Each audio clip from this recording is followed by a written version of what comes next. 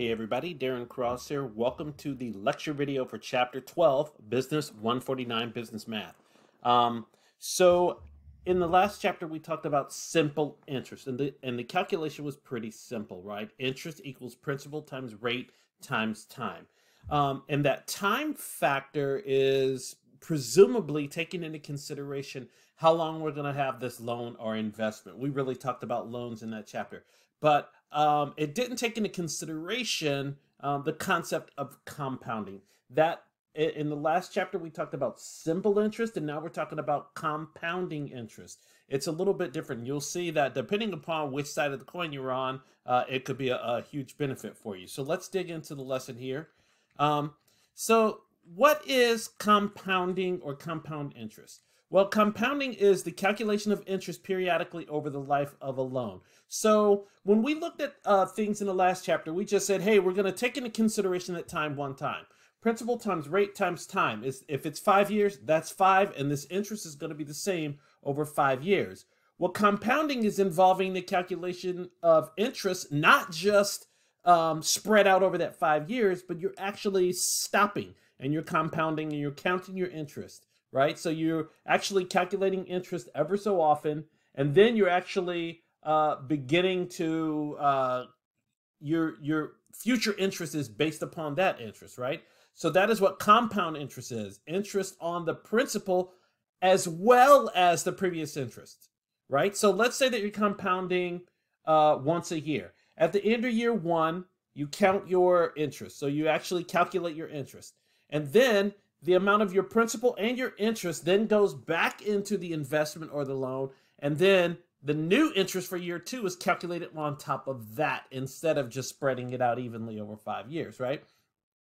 Future or the future value or the compound amount is the final amount of a loan or investment at the end of the last period. This will become clear to you when you start to answer the questions, right? So it'll be they'll say something like, what is the value of this in 5 years or in 20 years or something like that. Then we also have present value, the value of a loan or investment today. So we know what something is in the future. We want to know what we need today in order to get that. And you'll see how it really plays as we go through this. Now, in order to do what we have to do in this chapter, we have to understand these further compounding terms, the compounding periods. This tells us how often we stop and calculate interest.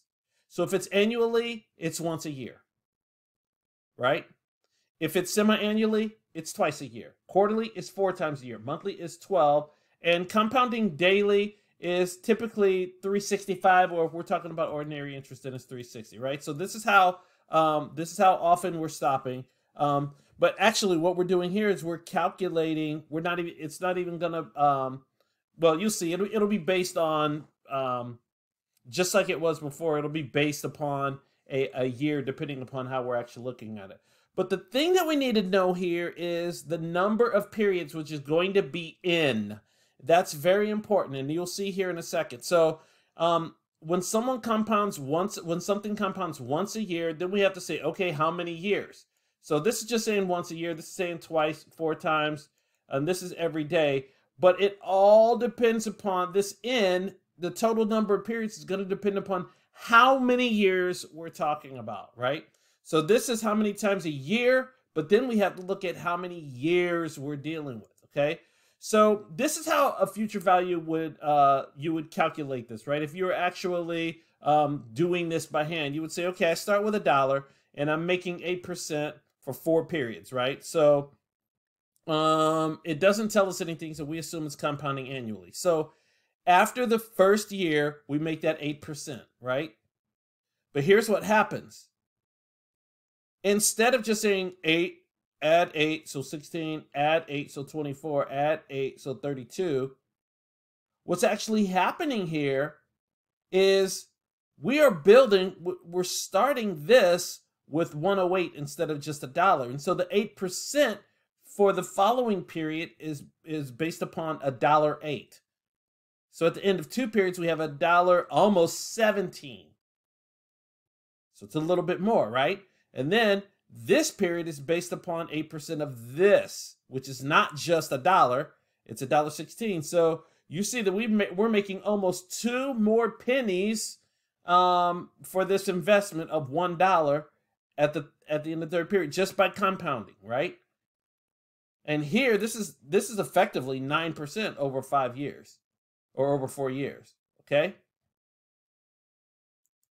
So this is what's really happening. Same thing here, right? So we add this 8 cents, and then we're starting year 2 with 108, and 8% of that is another 9 cents, so it's a penny more.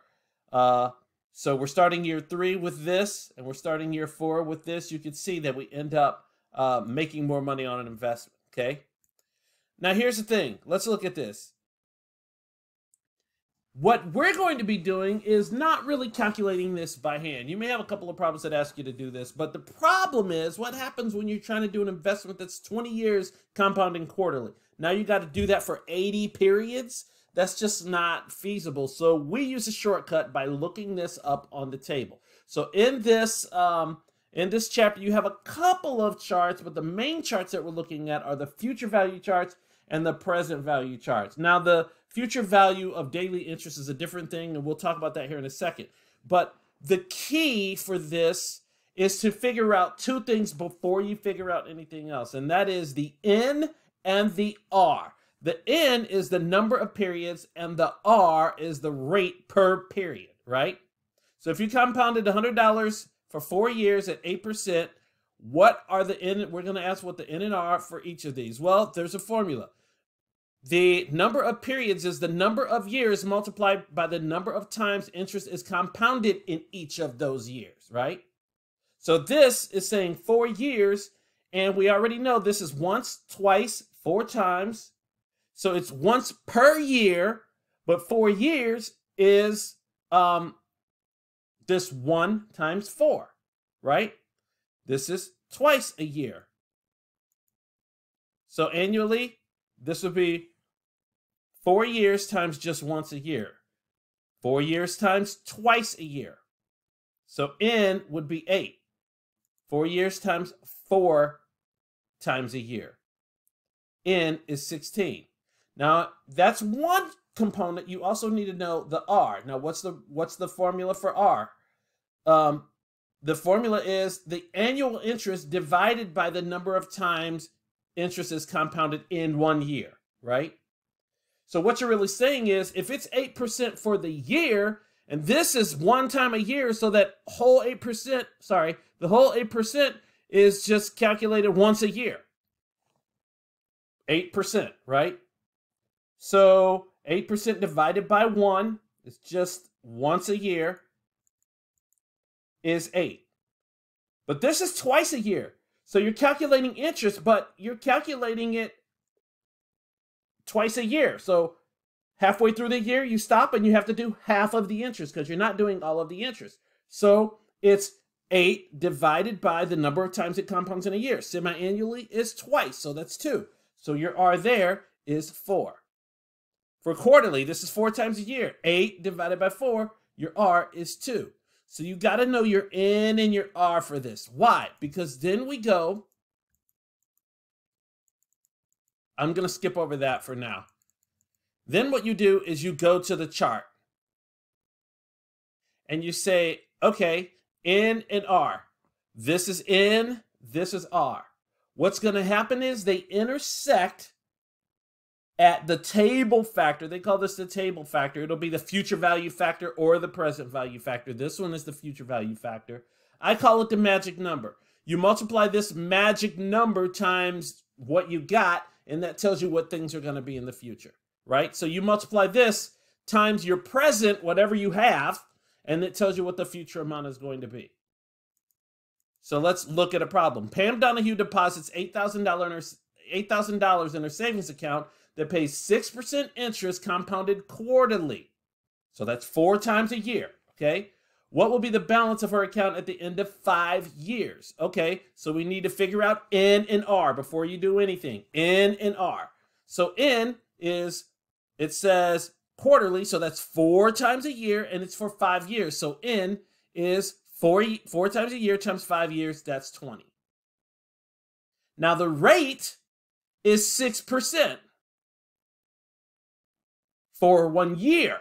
But we're compounding quarterly, so we have to divide that by 4. So the rate for our table is 1.5. N is 20, R is 1.5. When you go, we don't actually see a picture of this here, but when you go to table 1, the future value, and that's what they're asking, what will it be at the end of 5 years? What will it be in the future, right? They're asking, what will it be sometime other than now? So in the future. That factor is 1.3469. So when you multiply this times the amount you have now, you see that you'll have an amount in the future, and that is the future value. This comes in handy when we're trying to figure out how much money we're going to have later on. If we know what our investments are bringing and we know how often we're compounding, we can guess what the future value of our investment is going to be. Lots of people, financial advisors, should be doing this so that you can be planning on how much money you're going to have, or if you're trying to save money for something, right?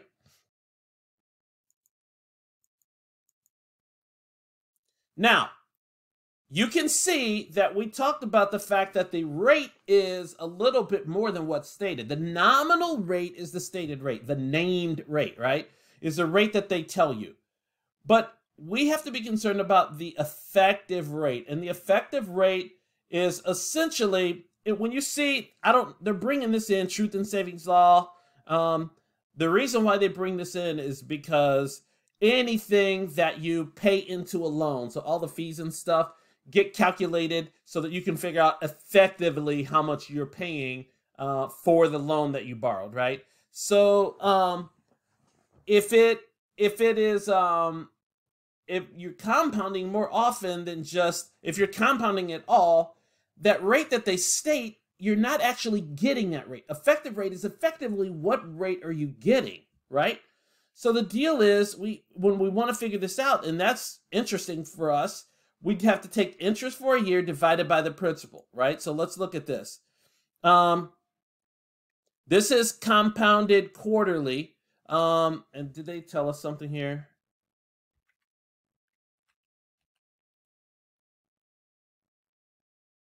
So this is just compounded quarterly, 8% for 1 year. So if you look at this, what's happening is if I have this investment, so if I invest $8,000 and it compounds quarterly, at the end of 4 times a year, we're going to stop and calculate interest, but it's 8%, so our R is 2. When we go to the table, we see it's 4 times a year times 1 year, so N is 4, R is 2. We go to the table, and we'll see that our factor is 1.0824. Now, when we multiply that times the 8,000, we get 8659.20. So that's what the future value of this 8,000 is after 1 year of 8% compounded quarterly. Now, before we look at the effective rate, let's look at this when we do it just semi-annually. So this is only compounding twice a year, but it's for 1 year, so N is 2. The rate is 8% for the whole year, but we're doing it twice, so it's 4 and 4, right? So it's just 4. So N is 2, R is 4, because we want to figure out what the interest rate is for just one little period within that year. So when we go N and 4, our table lookup, it's going to be 1.0816. And when we multiply that times 8,000, the amount of our future value when we compound twice in a year, the future value of that investment, is going to be 8652.80. This is less than this. So effectively, the rate that we got on our money is different for each of these. But how do we figure that out? Well, we figure out how much money we made, or the interest, divided by how much money we started with. And when you do that for both, you see that here we have 0.0816 or 8.16%. And here we have 0.0824 or 8.24%. Both of them are actually more than the stated 8%. Right? So as we compound, the more often we compound within a year, the better the interest. If you can have an investment that compounds daily, you want that, okay? So this is just demonstrating that the effective rate is actually higher than the stated rate or the nominal rate. Now, and this just shows you the effective rate of 6% annually versus semi-annual, quarterly, and daily. This is how much money you would have at the end of 1 year. If you just compound once, this is just like simple interest. So it's 6%. But if you compound twice in a year, it's approaching 6.1%. This is over 6.1. This is approaching 6.2. Now this may not make that big of a difference when we're talking about $1,000, but when we're talking about $100 million, it makes a difference. And so that's why these numbers matter to businesses. Now, when we compound interest daily, same thing. You just need to know what the interest rate is.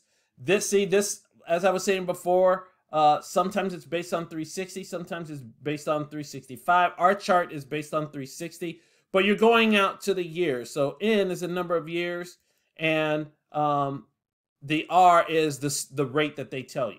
And so if you're calculating daily interest, just use this chart, number of years, R, the rate that they give you, and then find the factor, multiply it times what you have. So they're saying if I had $900 and it was compounded daily for 25 years, so I start with $900 and it's at 6%, you know, that's 6% annually, but we're breaking it down for the day. How much is 6% divided by 360? But if we add that interest on, what will it be after 25 years? This is just $900, and I don't know why they're doing this. I don't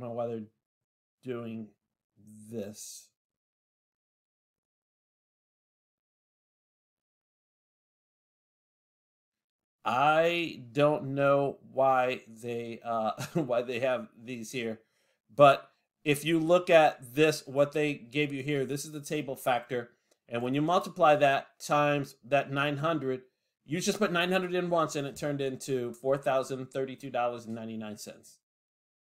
Okay, are there any daily interest things out there? Not really. Okay, so now we want to calculate present value. And it's the same thing. Find the end in the R. I'm not trying to rush through it. I'm just telling you that it's the same thing. So what I want to do here is look at a problem.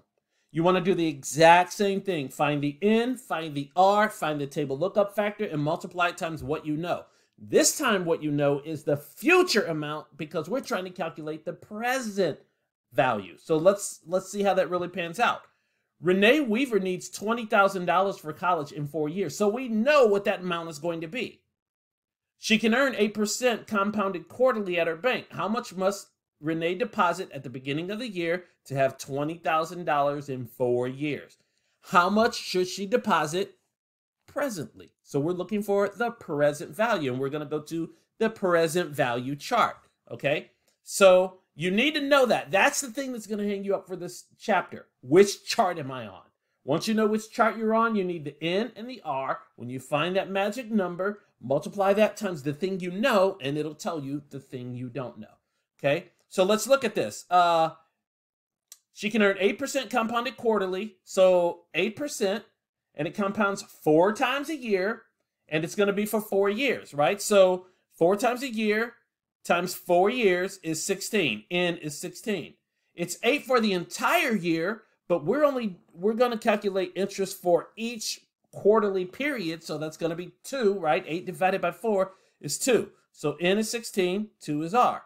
When you go to the table, the present value table, you can tell it's present value because most of these are going to be less than 1. Because when you multiply it times a number, it makes it smaller. Because if you're going to have something in the future that grew as a result of interest in time, then you started with a smaller number, right? So let's look at this. $20,000 times the table factor, 0.7284, is $14,568. What are we really saying? We need to invest $14,568 today at 8% compounded quarterly to have $20,000 in 4 years. Okay?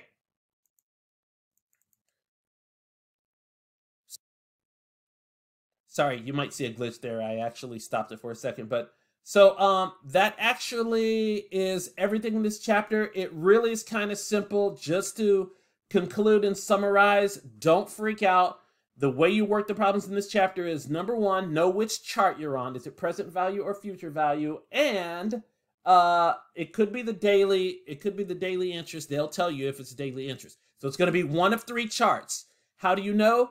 Think about what they're asking you. If they're saying, what do I need in 5 years? What do I need in the future? Future value chart. If they're asking, how much do I need to deposit? Present value chart. Find the N, find the R, find where they intersect. That's your table factor or magic number. Multiply that times the thing you know, and it will tell you the thing that you don't know. Okay? But if you have any questions, feel free to reach out. Good luck.